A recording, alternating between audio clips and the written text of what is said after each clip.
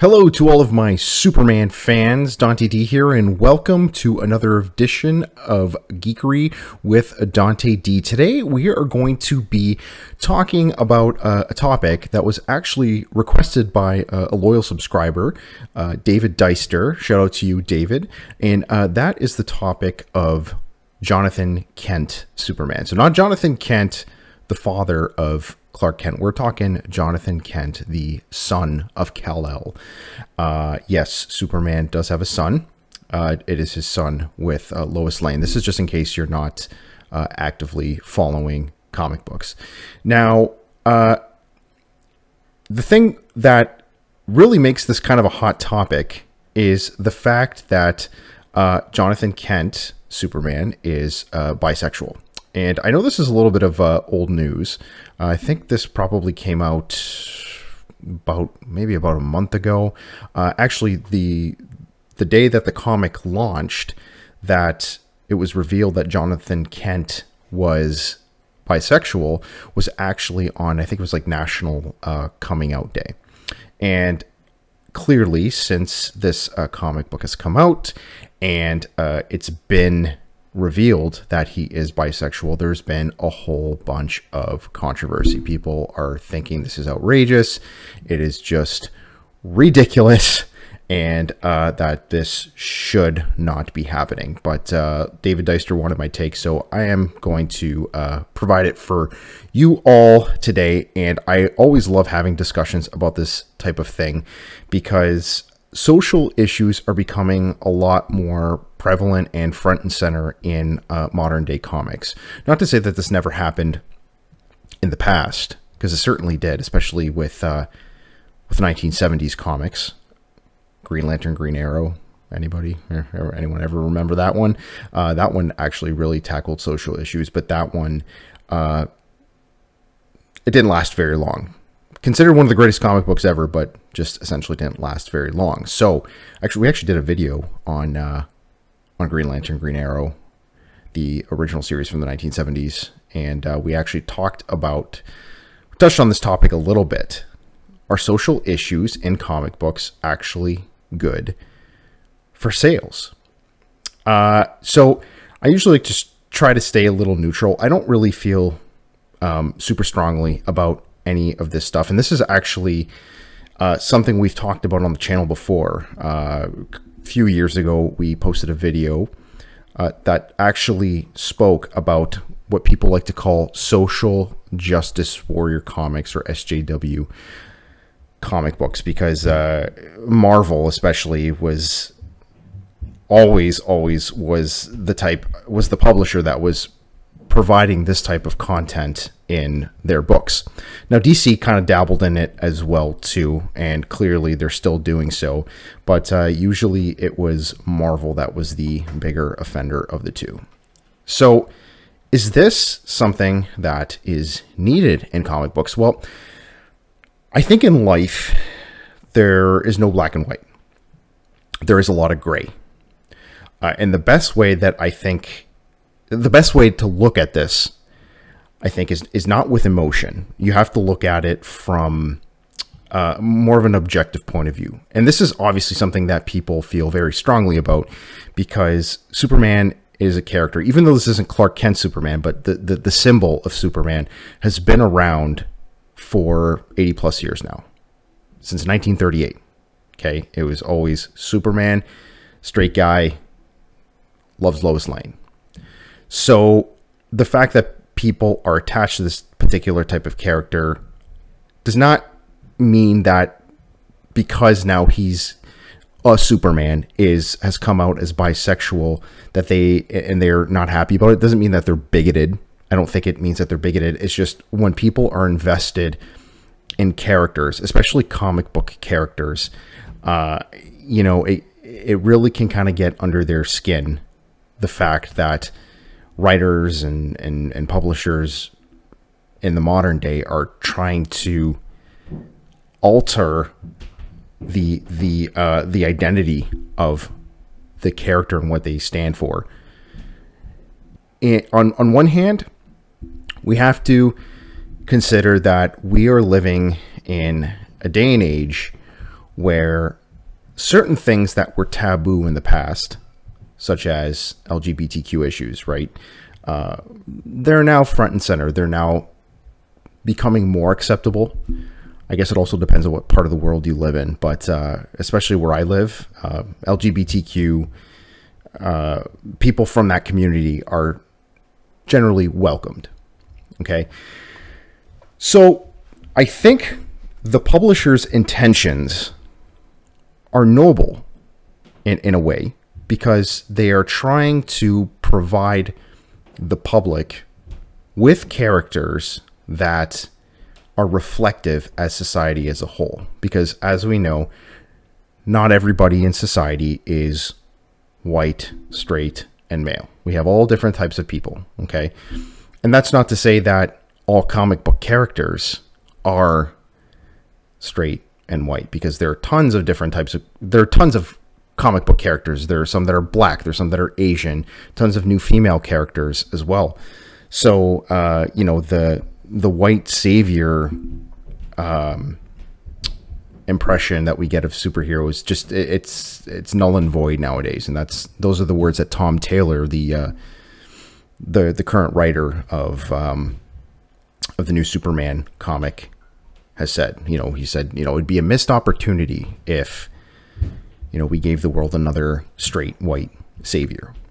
At the end of the day, they're just trying to be inclusive. I get that. I think it's really important to look at the demographic of the people that are reading comic books. Okay. I actually tried to go online and search comic book reader demographics present day. Okay. Now, what I found was essentially, you know, most comic book readers are white males between the ages of 30 and say 50. And I obviously fit into that category perfectly. I'm a white man and I'm in my 30s. But what I didn't find is what percentage of comic book readers are gay or bisexual or, you know, so on and so forth. If you know anything about this, please let me know in the comments. I think this would be very fascinating to see. What percentage of readers are gay, bisexual, whatever? Because if DC's market research revealed that there is a market for a bisexual character or a gay character, fine, make a book about a gay character. No issues with it. But are they making these types of characters like Jonathan Kent for an audience that doesn't exist? Because people certainly do not like being preached to. They don't like being told what to think. Okay? Even if you're not a bigot, even if you have no problems with people from the LGBTQ community, I think you would take great exception to a comic book that is trying to put that in your face. I personally, I think it's very tone deaf. I think it's superficial. The fact that, you know, because now Jonathan Kent, Superman, is always going to be remembered as the bisexual Superman. You know, no one's ever going to, from here on in, I don't think anyone's ever going to actually remember any of his stories. I don't think anybody is going to remember him for anything except for the fact that he's bisexual. Like, correct me if I'm wrong, please. Beg to differ. So is there a market for this type of content? I don't know. Please let me know if you know the answer to that. But if there isn't a market for this type of content, common sense would dictate that you would not make books like this. It just wouldn't make sense. It wouldn't be appropriate if you ask me. Because people, when they buy a product, they're expecting something, right?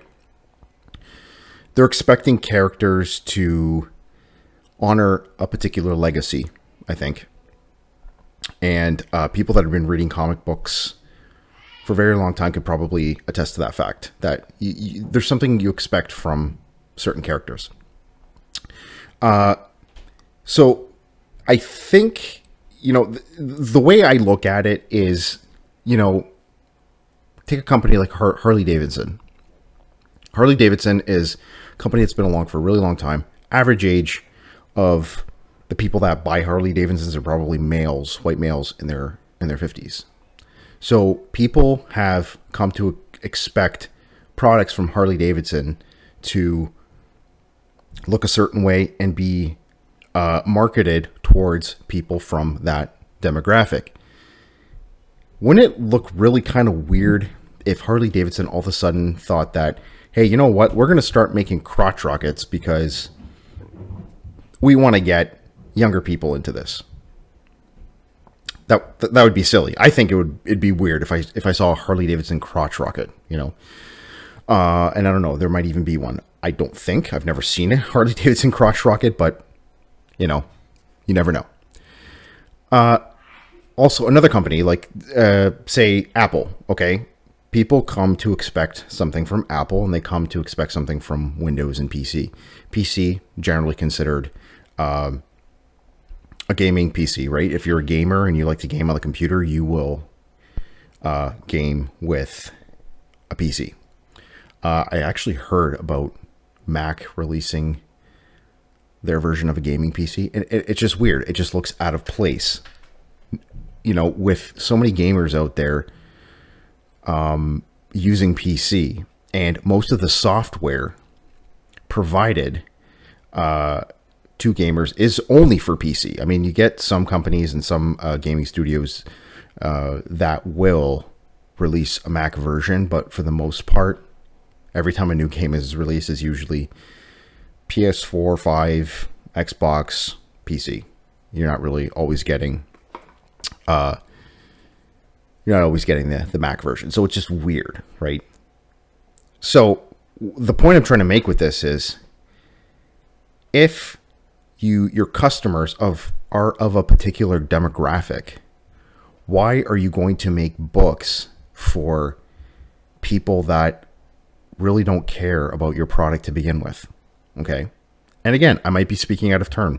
There might be a market for gay superheroes or bisexual superheroes. And of course, there are likely gay and bisexual comic book readers. If you are gay or bisexual, please let me know in the comments. Is this the type of content that you want to be seeing in your comic books? Because Tom Taylor, the author of Superman, Son of Kal-El, which is the comic book that revealed that Jonathan Kent is bisexual.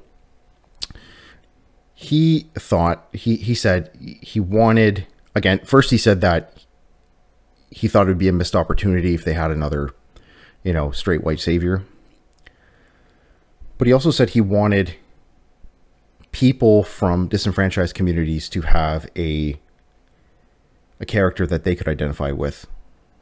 So if you are from the LGBTQ community, I would like to hear from you.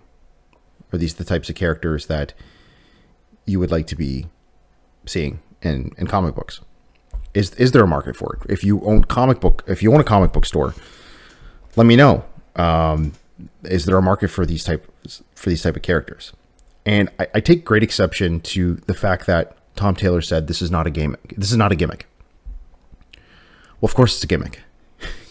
When you're releasing a book on National Coming Out Day containing a legacy character, essentially like a Superman, and you're revealing on that day that he's bisexual, I'm sorry, that's a gimmick. Okay. People don't care that it's Jonathan Kent, Superman. Most people are just looking at it as Superman's bisexual. Okay. Even if they haven't read a comic book ever in their life, they hear Superman's bisexual, even if they don't know it's actually his son. It's strange to look at this and think that it's not a gimmick. Okay. And the other thing that kind of shows me that it is a gimmick is the fact that the sales of that issue, I think it was issue number 5, that it was revealed that he's bisexual, outsold even the first issue. Okay. And now some of you out there might be like, well, there's your proof. There is a market for these type of characters. Let's take a step back. I don't think so. That book sold well. The sales of that book are not representative of the people that are actually reading it and actually want to read that book. The sales of that book were basically driven by collectability, like so many other comic books, okay? Even people who complain endlessly about this type of content went out and maybe bought 2 or 3 copies of this out of speculation, okay? And I just think that's stupid, okay? Because if you don't like this type of content, why would you go out and buy it? So, you know, I actually don't feel sorry for you if that's the case. If you're complaining about this content and then you're going out and buying it because you want to flip it, I think it's very contradictory, if you ask me. You know, I just, no. I actually want to see the sales for following issues, because I'm sure they're not going to be as high as number 5. Again, driven by speculation. And that's another reason why I think that the fact that they revealed that this character is bisexual on National Coming Out Day is superficial and, again, tone deaf. If they went about it in a more subtle way, I don't know, maybe it'd be a little better. But, you know, it was celebrated so that everybody would buy it, even the people that don't want to see that kind of stuff. Because, again, there's also the theory that if you don't like this type of content, just don't buy it, right? You know, you don't have to be loud about it. But I don't know. What do you think? Let me know in the comments. Is this something that you want to see in your comic books?